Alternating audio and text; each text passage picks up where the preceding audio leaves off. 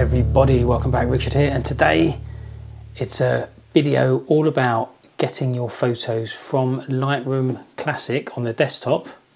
I'm pointing there because that's where my computer is.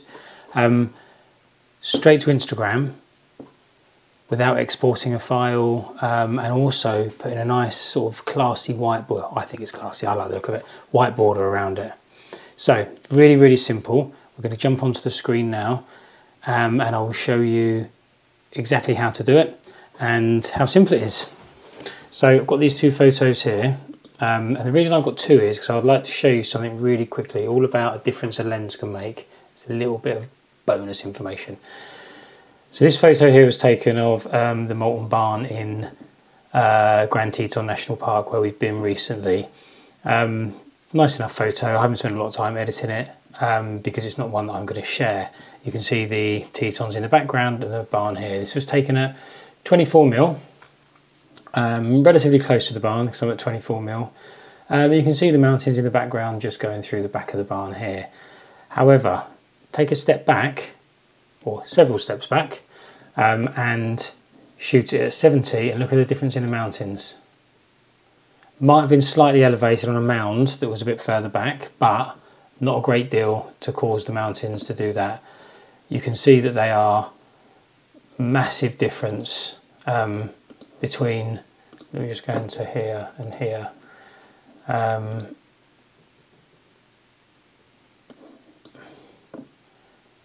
Come on, there. So the barn's about the same size, but look at the difference in the mountains. Look at the compression that lens has given. It's made such a big difference, and the one on the right is clearly the better photo, and that is the one that we're going to be looking at today. So let's come out of this.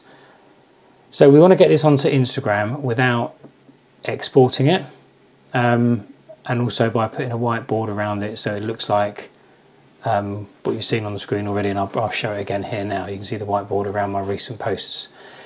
To do that, all you have to do is share it to Lightroom Mobile. Now I've got this folder here set up called USA 24 that I was using when we was in America. All I'm going to do is I'm going to drag this photo, the one I want, into that USA 24 folder. Okay, I'm going to drop it in there. And what that will do now is that should sync through to Lightroom Mobile, and I should have that on my phone. So it may take a few seconds, obviously, but we're going to go into Lightroom Mobile, and I'm hoping that any minute now, that one photo, let's force the sync, pause it, start it again. I'm hoping that that photo is going to come through to the Lightroom Mobile any minute. There we go. Right, so this is the photo in Lightroom Mobile. Now, really straightforward. In fact, let me just make sure I'm in the right Instagram account before I do it, which I am. Okay, so we're going to go into the photo. All the editing's been done already. I'm quite happy with that, and I'll show you something else, how I try and get my feed to start looking a little bit consistent in a second. We're going to click on the share button at the top here. And we have a couple of options here. One is export as, and that's where you can save it to a file or to your photos or something like that. But for this instance, we are going to do add border and share.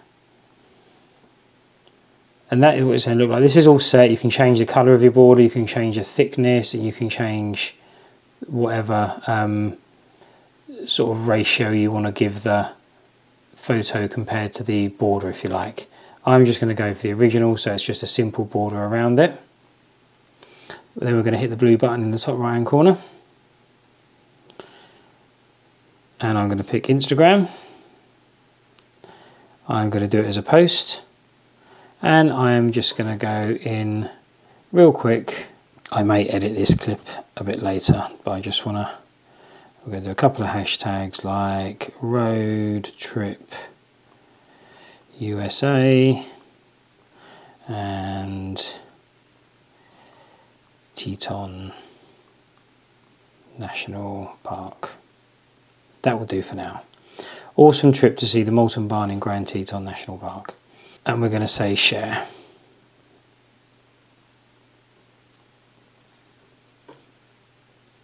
Why do things always take so long when you're waiting for them? There we go. So that should be posted now, and to prove that, we're going to whiz into Instagram, and there it is. It's come up now. So all we then have to do is go back to Lightroom, go back to the folder that you were in, select that one photo. We want to delete it altogether because I don't want it in my cloud anymore. Put it on my hard drive on the PC. So we are just going to delete that. Totally, one photo deleted. That will also come out of my folder on the computer. As we can see in a minute, hopefully it will sync up. Let's force the sync again, which it's done on there. Let's force the sync up here. That will remove it from that folder in a minute. There we go, it's gone. But if we come back to our original photos on the hard drive, we can see it's still there. Now, here it is. Let's just refresh the screen. Here is my Instagram account on the computer. We can see it's here. One thing that I do, just to see if everything looks good before I post it, I want to make sure I've got the colours right and things like that. They're normally pretty close, but sometimes they're not.